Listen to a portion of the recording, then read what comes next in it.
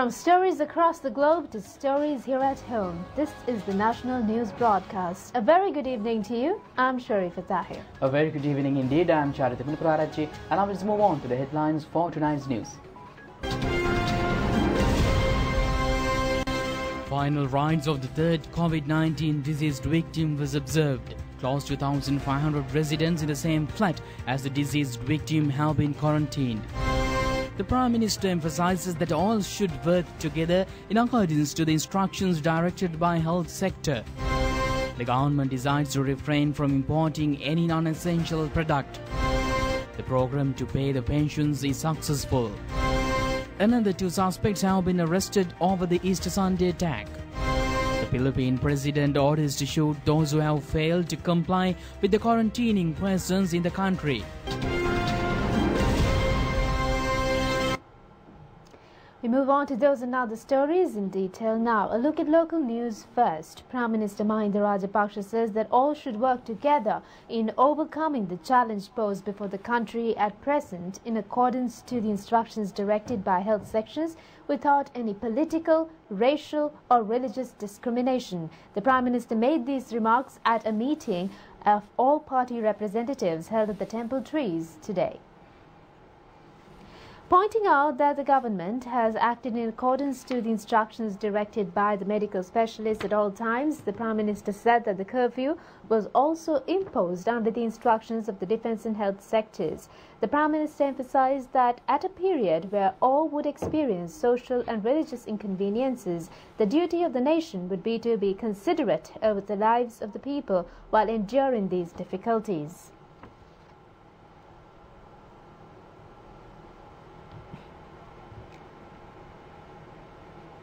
Head of the Presidential Task Force, Basil Rajapaksa, explained the steps taken by the government to maintain the daily life of the people in accordance to the health instructions.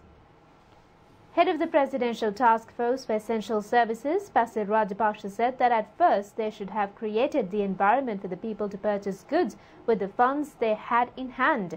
He said that the distribution of commodities for the public has been improved than the previous week amid several difficulties. He said that the opportunity should be facilitated for the people to obtain the funds in banks who had no money in hand. He said that the President and the Cabinet of Ministers had decided to declare banking services as an essential service and open all banks in the country. He added that the government, after discussing with the President and the Prime Minister, took measures to provide a massive relief for them. He said that 5.3 million people will receive the benefits of the extended allowances. He added that the rural economy should not be hindered and continue to support the grassroots levels. He also said that necessary facilities have been granted for the farmer and fisheries communities to proceed with their activities without a hindrance. He added that all relevant authorities in the country, from the provincial governors to Grama Seva officers, to carry out the operations in a productive and efficient manner. The political representatives took part in the meeting, appreciated the steps taken by the government to prevent the spread of the coronavirus and would direct their assistance to accomplish these measures. Former President Maithripala Sirisena, former Prime Minister Ranil Wickremesinghe, former Speaker Karujaya Surya, former opposition leader Sajith Premadasa, the party leaders and representatives of many sectors including defence and health were present at the meeting. And meanwhile, the balance of the COVID-19 Healthcare and Social Security Fund has surpassed 314 million rupees. The Presidential Secretariat has requested to make the donations with direct deposits of cash, checks or through a recognized payment method without directing the funds to any individual or organization. The Presidential Secretariat has informed that several reports have been received of fund collecting incidents related to COVID-19 Healthcare and Social Security Fund. The Secretary to the President has requested the masses to lodge complaints with the closest police station over such fraudulent activities. More information can be obtained by contacting Director General Administration KB Egodavalla through 0112 354479 or 0112 354 354. The government has directed the national towards a health quarantine. The distribution of essential commodities including food and medicine has been carried out under the instructions and regulations of the health authorities and election commission. Telecom Engineers Binoval and Front and Independent Engineers Association of the Ceylon Electricity Board have contributed 1 million rupees each to the fund. Cargill Ceylon PLC has donated 50 million rupees for the fund. The donations can be made to the special account 85737373 at the corporate branch of the Bank of Ceylon. Local and foreign donations have been made their contributions to the fund. The donations made to the fund have been exempted from taxes and foreign exchange.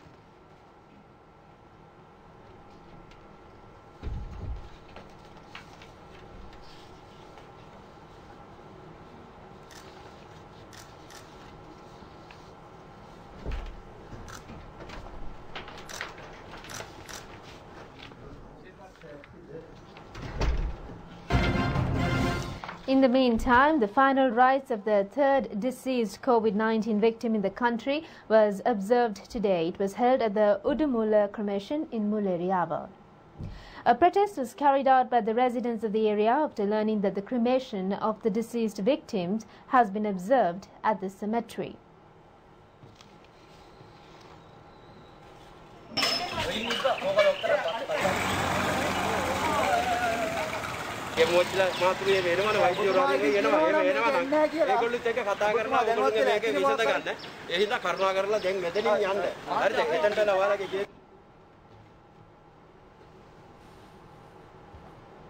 Steps were taken to proceed with the final rites of the deceased victim after two public health officers had explained them over the procedures. Public Health Officer Nalin Fonseca said that the final rites of the deceased victim will be carried out in a standardized crematorium. He said that the virus is destroyed at a temperature of 30 to 35 Celsius and the temperature of the crematorium is at 1200 Celsius. He said that these measures have been taken in accordance to the protective regulations and procedures. DIG Adrit Rohana said that the final rites of the deceased victims of COVID-19 should be carried out urgently. He said that under the quarantine regulations, necessary legal actions will be taken against those who gather around the cemetery.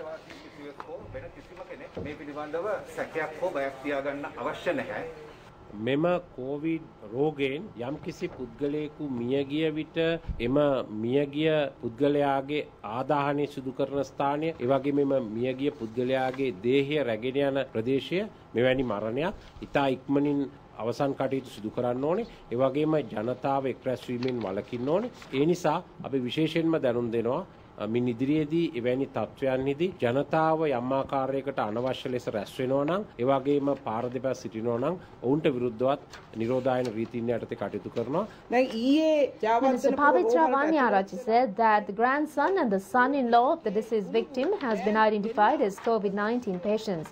She said that not only the deceased victim had many efforts to be treated for the disease, but he had also endangered the lives of his family members. She requested the public to act in a responsible manner and fulfill their duties as the citizens of the country in preventing the spread of the disease. මේ රටේ අලුත් සමාජ ප්‍රශ්නයක් නැති වෙලා තියෙනවා. ඒක තමයි ඒ රෝගය වසන් කරමින් තමන්ගේම නිවසට වෙලායි. ඒ නිසා තමන්ගේම පවුලේ ගණනාවකට ඒ ආසාදිත රෝගියන් බවට පත් වෙනවා. ඒ සිද්ධිය ඊයේ වගේම දිගින් දිගටම වාර්තා වෙච්ච නිසා මේ රටේ ජනතාවගෙන් අපි ඉල්ලා හිටිනවා රජයක් විදියට වගකීමකින් රටේ ජනතාව වෙනුවෙන් හිතලා කටයුතු කරනවා නම් රටේ ජනතාව විදියට ඔබේ යුතුයකමත් ඔබ ඉටු කළ යුතුයි. The final rites was observed with the medication of the Judicial Medical Officer, Medical Health Officer and Public Health Officers. The third deceased victim has been identified as a 73-year-old resident in Maradana, Colombo. He was receiving treatments at the Sri Javardhanapura Hospital and after he was diagnosed with coronavirus, he was transferred to the IDH. Director General of the Health Services, Dr. Anil Jasinghe said that the deceased victim was suffering from diabetes, high blood pressure and a terminal kidney failure. Meanwhile, close to 2,000 residents residing in a housing complex in Imamul Arus Road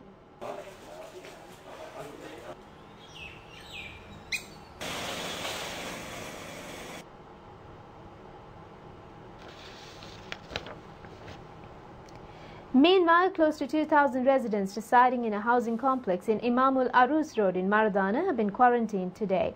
They have been advised to avoid movement in and out of the flat, and another 300 persons have been directed to the Punani quarantine centre.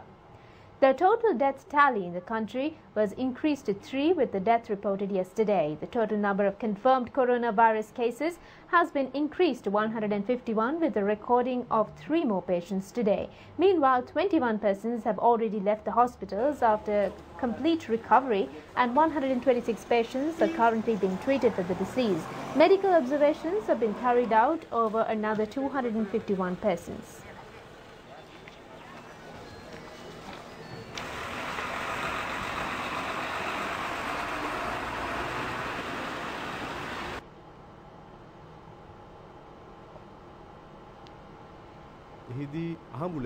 Minister Ramesh Patirana said that they can identify a large number of patients with COVID-19 after examining the suspicious areas and through random checks. He said that the public should not fear the virus, as the health authorities have the ability to treat the disease.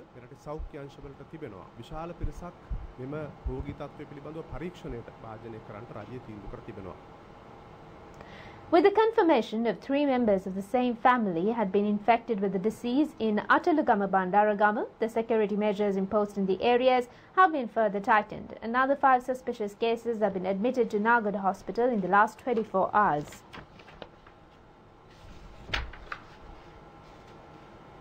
ග්‍රාම සේවා වසම් 7ක් පමණ ආවරණය වන පරිදි 20700ක පමණ ජනගහනයක් lockdown කියන සංකල්පය යටතේ මේ වෙන විට සම්පූර්ණයෙන්ම වසා දමා තියෙනවා. ඊට අමතරව 26 වෙනිදා හමු කොරෝනා රෝගියාගේ ළඟම සම්බන්ධතා ලෙස හඳුනාගත් 20 දෙනෙක්ව බණ්ඩාරගම අලුත්ගම පීටි සර්වෝදය පුහුණු මධ්‍යස්ථානයේ හමුදාවේ පූර්ණ අධීක්ෂණය යටතේ සෞඛ්‍ය බලධාරීන්ගේ තාක්ෂණික Strict health protective measures were undertaken when providing essential goods for the residents in the area. Several coronavirus infected cases have been identified from Beruala area. Therefore, 226 persons in Pannila, Marattalawatta, Karangagoda, Akkaragoda areas have been directed to quarantine centres. The area has been directed under the strict protection of the Sri Lanka Army and the police at present. The inward and outward movement in Akurana area in Kandy has continued to be suspended after identifying a corona-infected person in the area.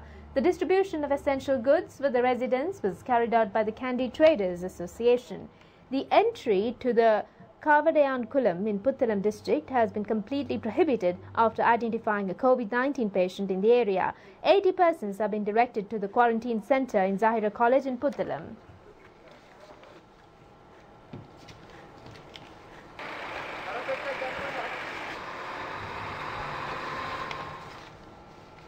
And the government has taken measures to provide pensions tomorrow and the 6th of this month. The police headquarters have said that all senior citizens could present their pensioners' identification as curfew permits.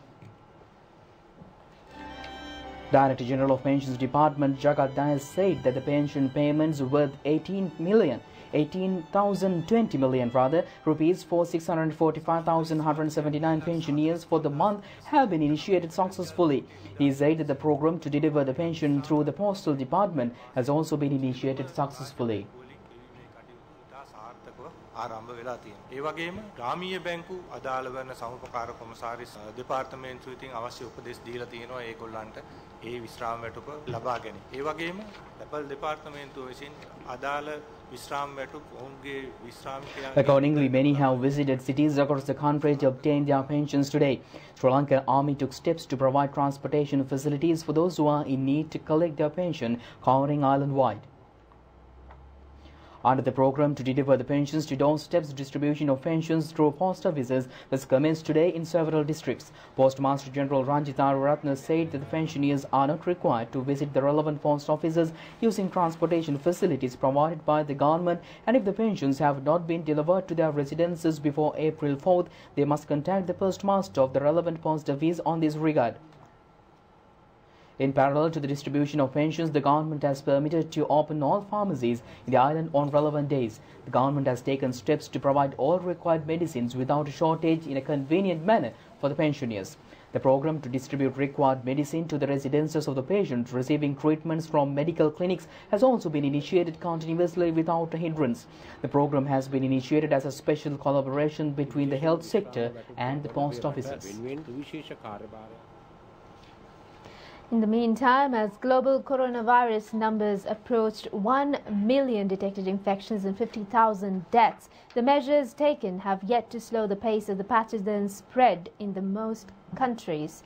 The outbreak has continued to hit hard on the United States, Italy, France and Spain, while elsewhere governments are battling to maintain earlier successes in the fight against the novel coronavirus, desiring to resume normal business operations against the risk of triggering new cases.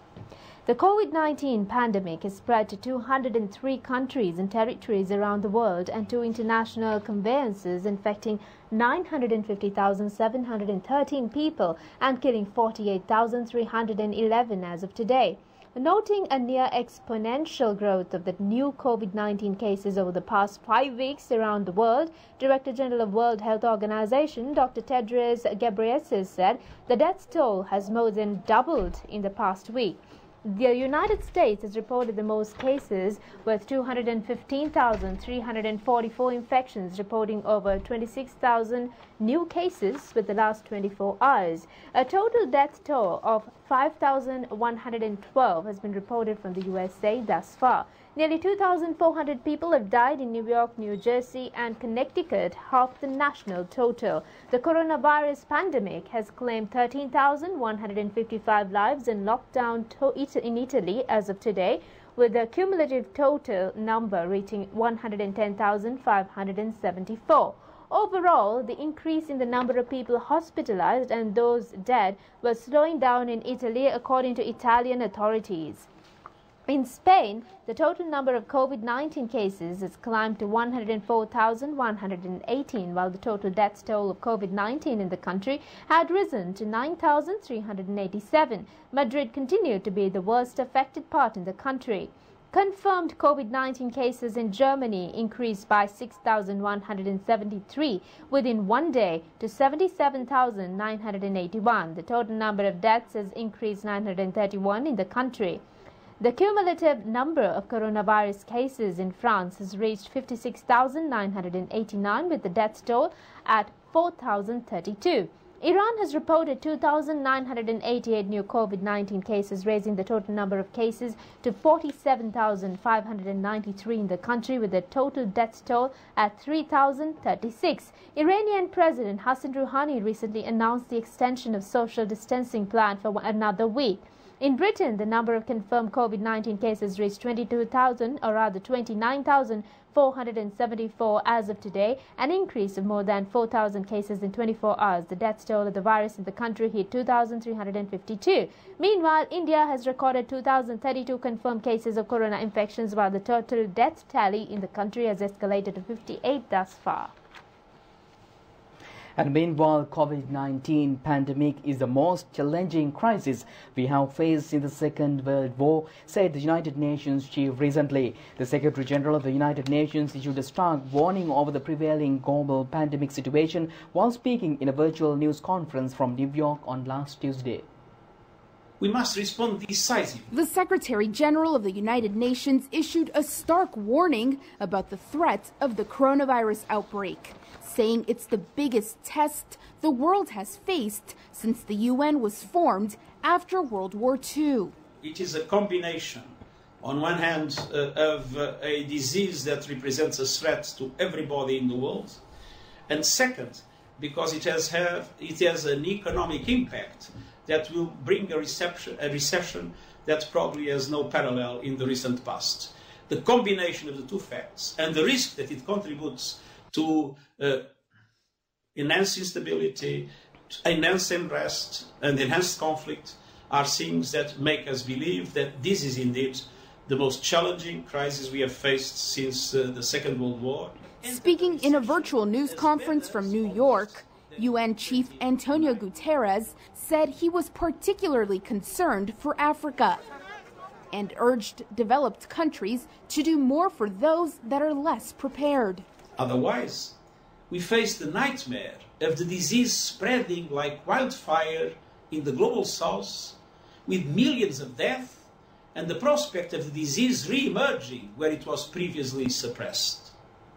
Let us remember that we are only as strong as the weakest health system in our interconnected world. Guterres made the call to action late Tuesday as the UN released a report warning that COVID-19 could potentially have dire long-term effects on countries and the global economy. He also said the crisis must lead to a different socio-economic order, one that is more equal, inclusive, and sustainable. In the meantime, in Japan has set ban entry to foreigners from 73 countries and asked everyone arriving from abroad to quarantine themselves for 2 weeks as it struggles to contain the coronavirus. In Japan, 2,384 confirmed cases have been recorded with a total death tally of 57 thus far. Japan will ban entry of foreigners from 73 countries and ask everyone arriving from abroad to quarantine for 2 weeks, the latest measure in its struggle to contain the coronavirus. Medical experts advising the government say the rapid spread of contagion is severely straining hospitals in the capital Tokyo, in Osaka and some other prefectures. Japan's chief cabinet secretary told reporters on Wednesday that now is a very important time to avoid a rapid increase in infections, but admitted the country remains on the brink. Prime Minister Shinzo Abe is facing growing public calls to declare a state of emergency that would give local governors greater clout to tell residents to stay home. Many other countries hit by the pandemic have imposed legally binding lockdowns with serious penalties for violators. Japan had confirmed 2,362 domestically transmitted cases of the coronavirus and 67 deaths as of Wednesday, according to public broadcaster NHK.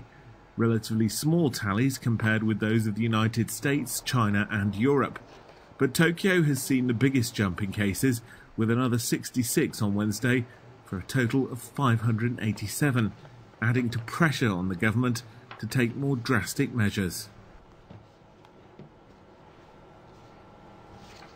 And meanwhile, former next week Austrians will be forced to wear a face mask when they do their shopping, despite the World Health Organization being skeptical of the benefits. This move has been made as the total number of confirmed cases in the country has escalated to 10,892 with 158 deaths. Shoppers in Austria will be required by law to wear a face mask while buying their groceries from next week. On Wednesday, they were being handed out for free to largely compliant shoppers. It's the latest measure here in the fight against coronavirus. Chancellor Sebastian Kurz said that while masks won't protect those wearing them, it'll help stop infected people from spreading the disease. But not everyone here is convinced. I think that the masks are coming too late, says this woman. This should probably have been introduced from the start, and maybe we would be further ahead now, and it wouldn't take so long. The World Health Organization is also sceptical about the widespread wearing of masks. Austria borders Italy, the hardest hit country in the world. But Austria moved faster than its neighbour to shut down schools, bars and restaurants. And its death toll remains relatively low, at a little over 140.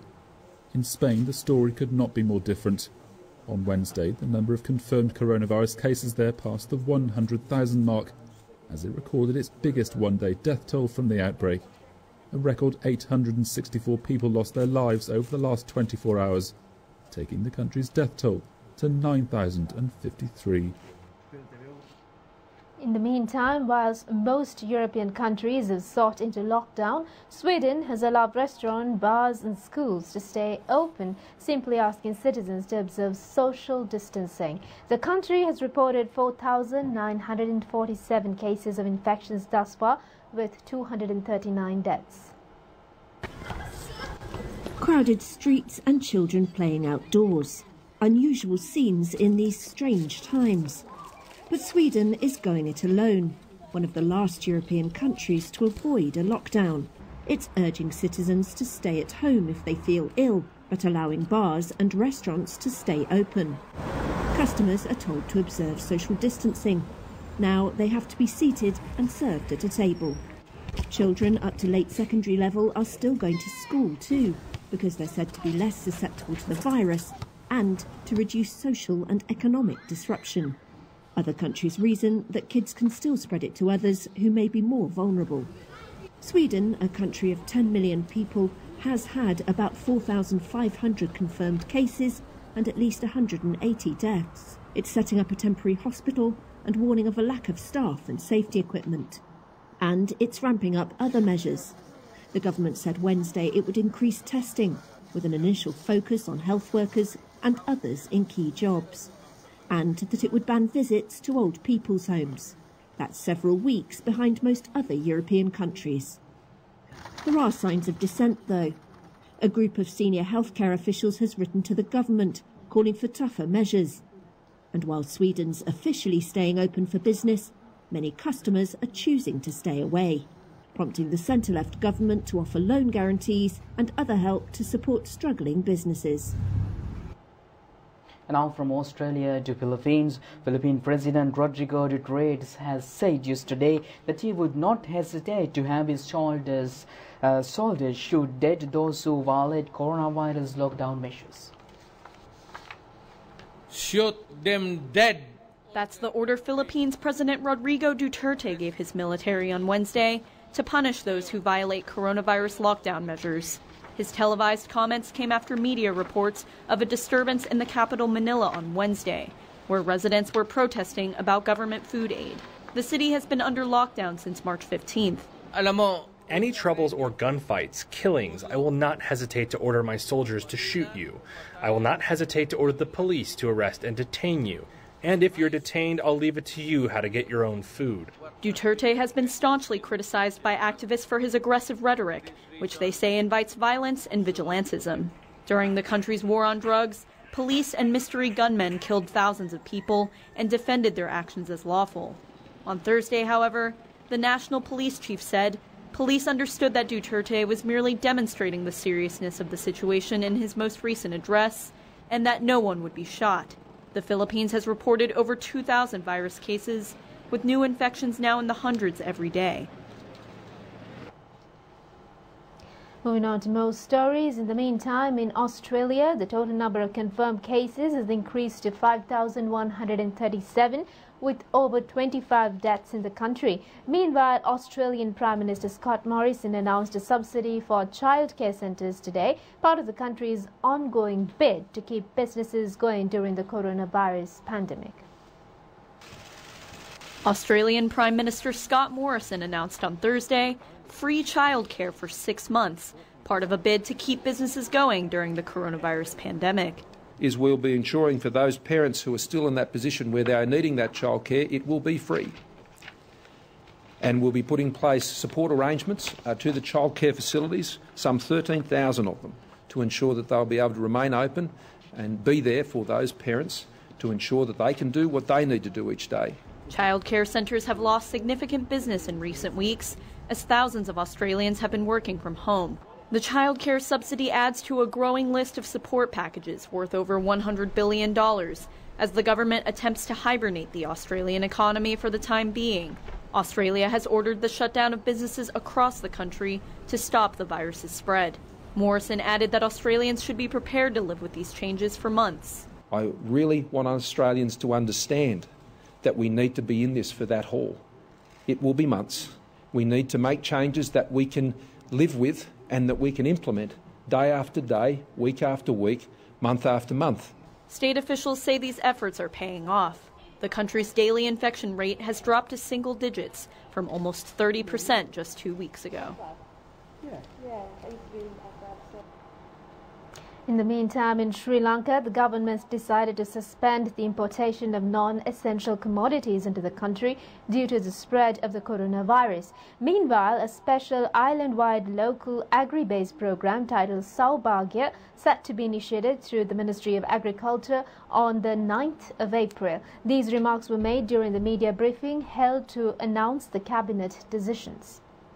Co-cabinet spokesman Minister Bandula Gunawardena said that the President has proposed the World Health Organization heads to pursue with the leading financial institutions to provide debt moratorium or debt reprofiling facilities for vulnerable developing nations due to the present situation. He said that the President has carried out discussions with the leaders of the SAARC region. He also said that a discussion was held during the cabinet meeting over the proposal to convene a summit of world economic specialists similar to Bentwood Summit during World War II to resolve the issues pertaining to the countries due to the prevailing global pandemic situation. Cabinet සාකච්ඡා වුණා. ශ්‍රී ලංකාවේ ජනතාවගේ ආහාර සුරක්ෂිතතාවය වෙනුවෙන් විශේෂ Co-cabinet spokesman Minister Ramesh Patirana said that Minister Chamal Rajapaksa proposed to initiate a special program to ensure food security of the nation. He said that a special island-wide program titled Salbagya is set to be initiated through the Ministry of Agriculture on the 9th of April. He said that the government set to encourage and assist initiating home gardening, drawing farmhouses and small and large-scale agricultural projects. He added that necessary seeds, saplings and other necessary requirements will be provided through the Ministry of Agriculture. The minister said that the government expects to promote agri-crops including maize, green grams, undu, kollu, soya, cowpea, as well as kurakan, big onions, red onion, potatoes, turmeric and green chilies, and utilize large amounts of unused lands for the cultivation purposes under the Agri program.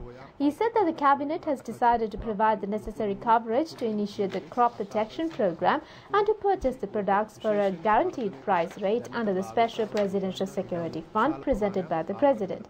He said that the government has decided to limit and suspend the importation of non-essential products apart from essential pharmaceuticals and fuel. He said that these proposals will be initiated with the aim to initiate a strong local agriculture and many strong local industries in the country.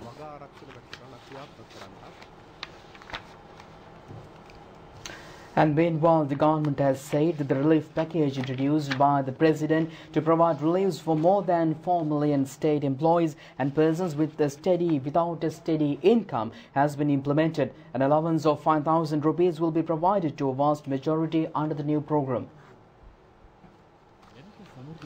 The government has initiated advance payment of 10,000 rupees for more than 1.7 million Samurdhi beneficiaries in the country and 200,000 community-based Samurdhi Association members. Steps have been taken to extend a payment of 5,000 rupees through Samurdhi community-based banks under the first phase. Director General of Samurdhi Bandula Tilakasiri has said that the allowance has been distributed to 1.2 million Samurdhi beneficiaries in the country thus far. 600,000 senior citizens have been identified as poverty-ridden persons among the 3.1 million senior citizens in the country. An allowance worth 2,000 rupees had already been extended to 416,667 senior citizens above 70 years of age. In addition, 142,345 senior citizens have also been enlisted. 5,000 rupees worth allowance has been granted for more than 150,000 disabled persons and patients with kidney diseases. The pensions worth 5,000 rupees related this month for 165,000 persons eligible for farmer and fisheries pensions will be also being paid. Pregnant mothers have been permitted to use the pregnancy identity as a curfew permit to attend maternity clinics. 12,000 children in rehabilitation centres have been provided with necessary facilities through the provincial commissioners.